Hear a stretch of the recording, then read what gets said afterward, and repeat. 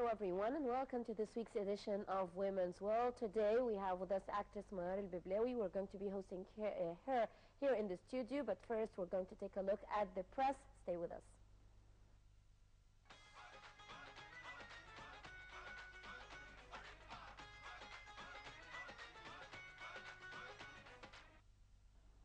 Starting off with the local scene and a headline that reads, Women in Political Post Diminish Corruption.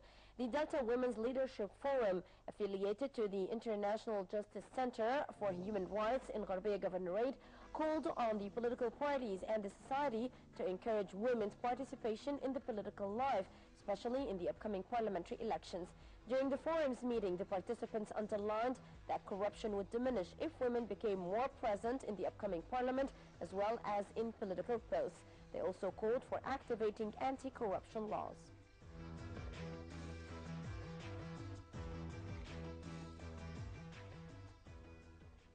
And the head of Egypt's Feminist Union says we will accept no less than 100 women in the upcoming parliament. Dr. Huda Badran, the chairperson of Egypt's Feminist Union, stressed that the union will accept no less than 100 women in the upcoming parliament and no less than 10 women in the next government. She pointed out that those numbers are adequate to the percentage of women in the Egyptian society, as well as their efficiency and capabilities. Her statements came during a meeting held by the union with 240 NGOs to support women in the upcoming parliament.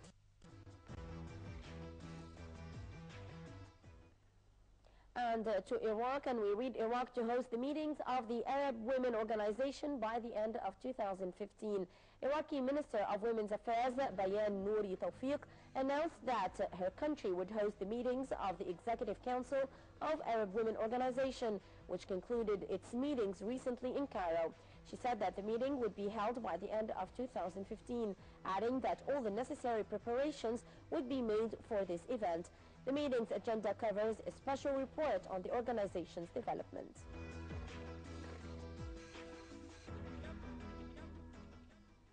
And finally to India, where special police units to investigate crimes against women in India. The Indian government said that the Interior Ministry has proposed forming 150 special police units to investigate crimes against women across the country in order to achieve justice for the victims. The special units would be deployed across India's 29 governorates to carry out investigations with the aim of enhancing justice in crimes that involve violence against women, such as rape and domestic violence.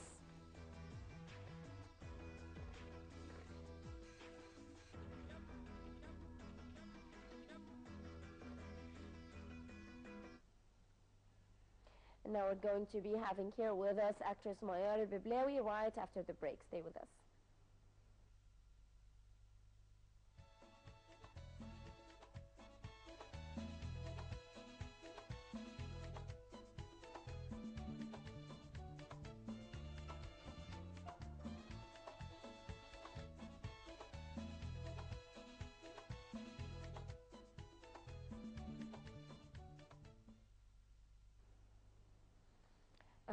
welcome back. برحب بيكي يا ميار، ممثلة مصرية، درستي بكلية الآداب قسم الدراسات اليونانية وليكي باع في المجال الفني. department and you have an experience in the art field. We have a lot of questions for you, but we will see your profile first.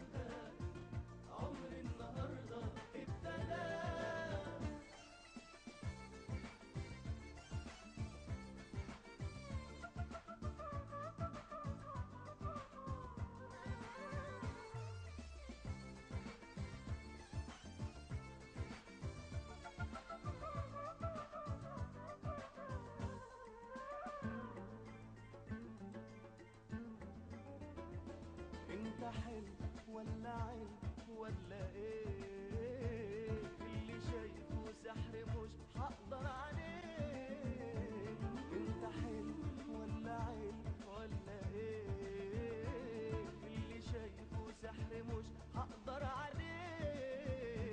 يوصفولي الناس ومهما يوصفولي كل ده غير اللي عيني توريهولي. يوصفولي الناس ومهما يوصفولي كل ده غير اللي عيني توريهولي. انا حبيت والله العيون دي لو ده عليك دوقني من دي. انا حبيت والله العيون دي لو ده عليك دوقني من دي. انت عارف غالي عندي قد ايه. انا حبيت والله العيون دي لو ده عليك دوقني من دي. حبيت والله العيون دي لو ده عليك دوقني من دي. Maya Ruglawi, as I said, you graduated from the Faculty of Arts, the Greek Studies Department, and you started in commercials, and then you acted in cinema, television, and on theater, and you played a lot of roles in television, in TV series and drama. And then you left this field, and afterwards you came back to be an anchor of religious programs. Would you talk to me, please, about your career since your graduation up till now? First of all, I would like to express my thanks to he who developed this profile for me. I enjoyed it very much. Secondly, as for my artistic career, you were to sum it in the intro you made, and it is there on the internet. A lot of people follow it up, but I'm so proud that in my history I had put on my headscarf. This was one of the most important decisions I made in my life, to put the headscarf, because I took it at a time when I started to be known by people, and I've received a lot of offers to act, so it was an important decision for me to make back then. And afterwards I was able to make a career shift. As you said at the beginning, I used to make in commercials. I was a young girl, so I made the decision of putting my headscarf on. The difficult decision, yet Allah supported me, and I didn't know after taking my decision how would I be able to go on with my life, because there are a lot of changes that would happen in my life. So I had to decide what I would do next. So I started thinking of being an anchor and presenter of religious programs, and I received training courses and studied in the High Institute for Islamic Studies, and I've received the degree in comparative jurisprudence, and I'm going to prepare my PhD thesis. And right now I'm trying to have an impact as an actress with a headscarf on. Yes, but we have seen a lot of actresses who had their headscarves in films and TV series. So why didn't you make this decision to go back to the drama with your headscarf on? This has already happened. My drama works are a lot now. Every year I make one of the TV series, yet during the past all of my drama works and TV series used to be the historical and the religious TV series, and they are not watched by a lot of people.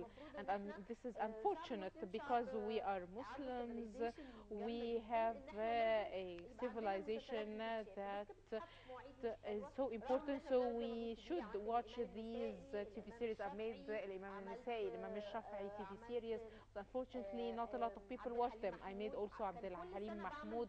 So every year to act in a TV series. Afterwards they stopped these religious TV series during the holy month of Ramadan. So I had, as an actress, to work in other works.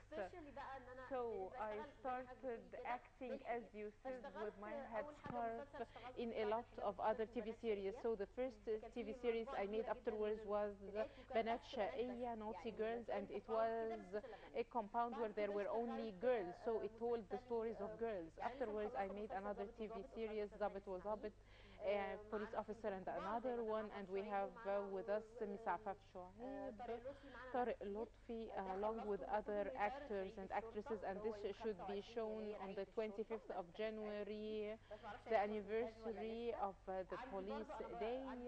And I have another TV series next week. It's called Awraq al-Tut, and it is written for Maged Labed and directed by Dr. Hani Ismail, and Sabrine is the actress, and it is shot in Egypt and India. And there is another TV series, Saado wa Akhwatu, and I played this TV series in Kuwait, and this is the first time for me to play a role in a Kuwaiti TV series. I've played a lot of roles in Saudi TV series, and I'm able to speak their dialect.